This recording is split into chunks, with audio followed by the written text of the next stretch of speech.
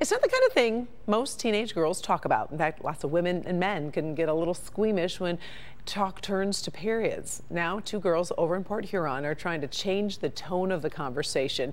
And as Paula Tutman shows us, they're also hoping other teenagers will follow their lead. So, you know, a lot happens in high schools and middle schools, especially for young women. In fact, this is the place where some young women actually become young women.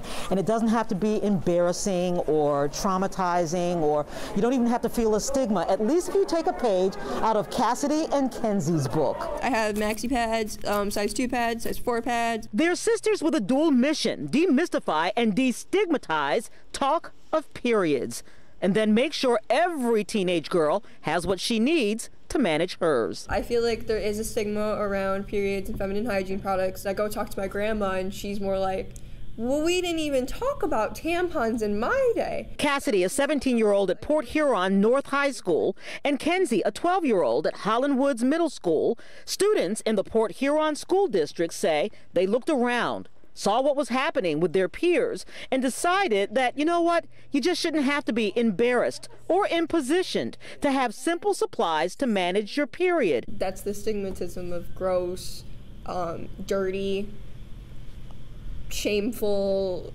It's all these negative terms, and I feel like with this we help encourage some of the more positive terms of just hygiene. And so they started the Period Hygiene Network. Everywhere should have something like this.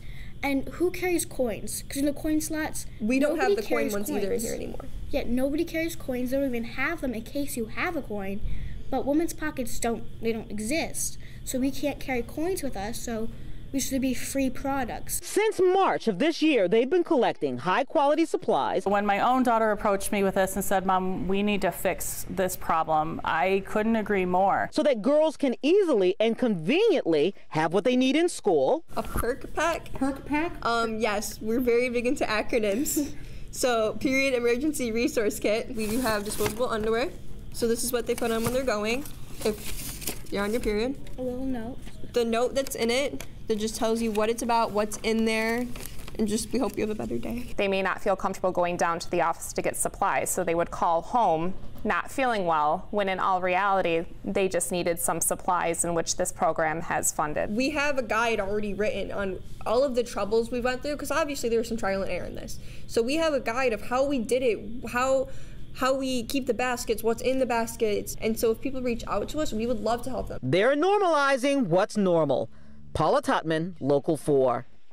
All right, thank you, Paula. By the way, Period Hygiene Network has a fundraiser on December 2nd, and they are also looking for teenage girls from other districts to join their mission. We will put some information on how to reach out or perhaps help or learn how to start your own mission on our website. Click on Detroit.com.